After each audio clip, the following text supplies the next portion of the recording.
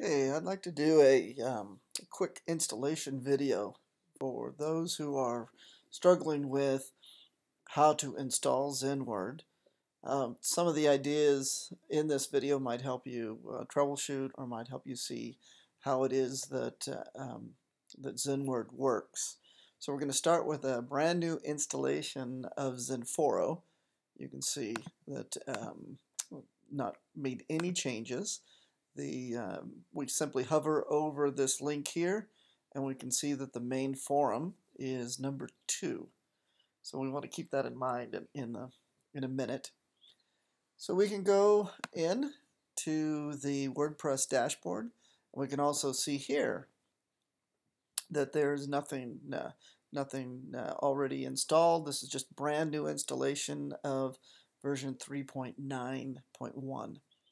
So the first thing I'm going to do is just create a category. And I'm going to create this category by going in to the uncategorized, and I'm going to edit it. And I'm going to call this announcements. And we'll just simply go like this, announcements.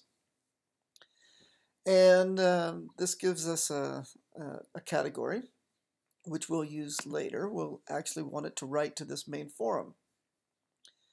So we're going to go into our application, into XenForo.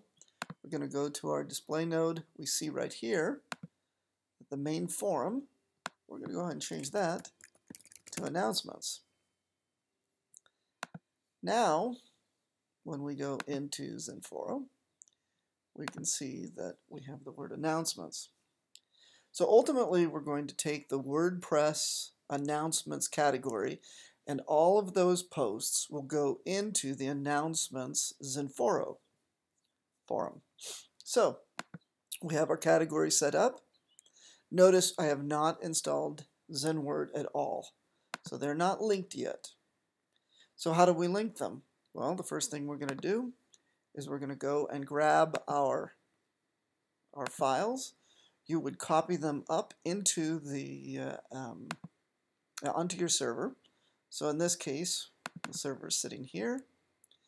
You go into the WP contents, into the plugin, and we're going to paste it right into here.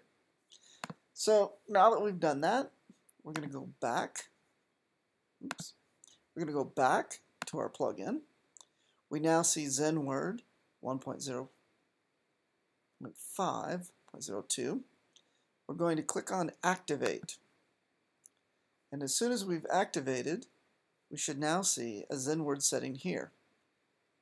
We go in to the settings, and we make sure that we like this setting of relative path. Now this is correct for this server. I also at this point happen to like to just go to post excerpt. You'll see here the default is 2. We can specify announcements as 2. We can come in, we can show alerts, we click on save, and at this point we should be linked.